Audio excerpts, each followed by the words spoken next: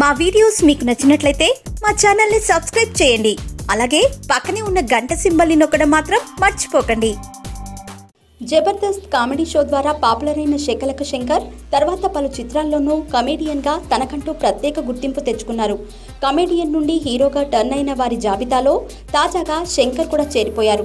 శంకర్ను హీరోగా, శ్రీధర్ను దర్శకుడిగా పరిచయం చేస్తూ ఆర్ఆర్ పిక్చర్స్ సంస్థ, ఎస్కే పిక్చర్స్ సమర్పణలో వై రమణారెడ్డి, సురేష్, కొండేటి సంయుక్తంగా నిర్మించిన చిత్రం శంభో శంకర యూబైఏ సెన్సార్ సర్టిఫికేట్ పొందింది.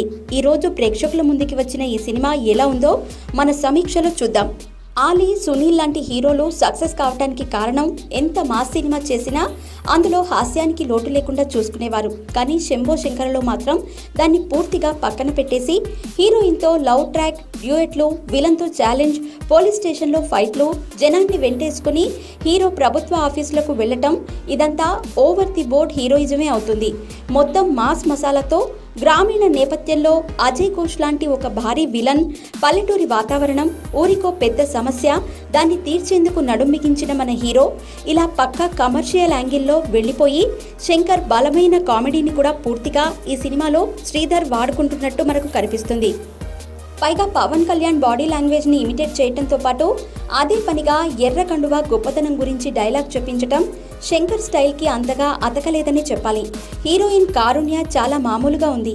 నాగినీడు, అజయ్ ఘోష్ అన్ని సినిమాల్లో చూసినటువంటి పాత్రలే. మరి ఇంత రిస్క్ తీసుకుని తెరకెక్కించిన శంభో శంకర జాతకం బీసీ సెంటర్ల మీదే ఆధారపడి ఉంది. ఈ నగరానికి ఏమైందితో పోటీ పడుతున్న శంభో శంకరకు బరిలో పెద్ద హీరోల సినిమాలేవీ లేకపోవటం ఈ సినిమా ఎంతవరకు కలిసి వస్తుందో వేచి చూడాలి. మీకు ఈ వీడియో నచ్చితే లైక్ చేయండి, షేర్ చేయండి.